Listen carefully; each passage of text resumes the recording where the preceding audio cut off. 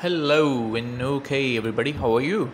My name is Mr. Smart and I'm your teacher, and I will teach you different questions and answers in much more detail, and I will try to explain as much as I can.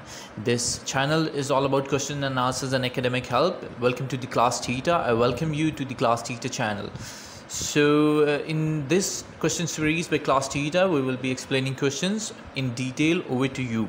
So for today, our question is basically an MCQ. I will read the MCQs in front of you so you can able to understand it.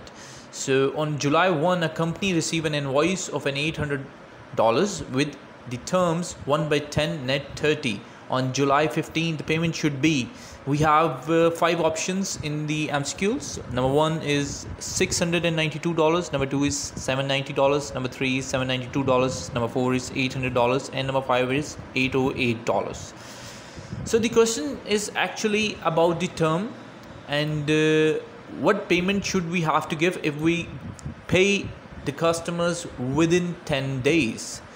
We will get a discount. If we pay the invoice within 30 days, we will get about 10% discount. So from my perspective, the answer of the question is actually D, part D, 800. The discount period is actually for 10 days from July 1. So the discount period will be ended on July 30. Here the payment is made on July 15 as clearly stated within the question, which is after the discount period. So the company needs to pay the full amount of $800. So the discount was actually given for the 10 days only. So this is the answer of the question. Thank you very much for joining.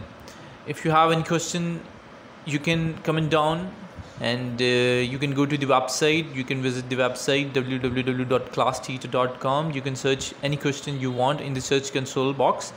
Thank you. I thank you for visiting and viewing our videos.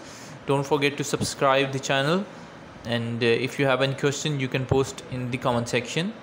Thank you. Signing out, Mr. Smart. Bye bye.